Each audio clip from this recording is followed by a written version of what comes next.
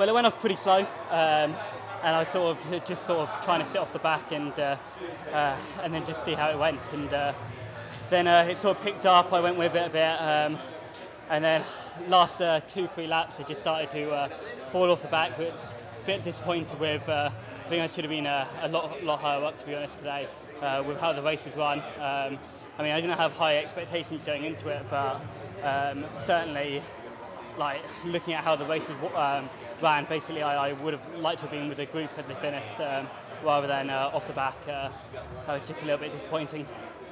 Mo's just another kettle of fish at the moment. He's just absolutely amazing how he's performing, especially after illness not that long ago, to be able to go out today and just run the race how he wanted to and just get on with it really, and know that however he ran it, he was going to win, and that's what he did today.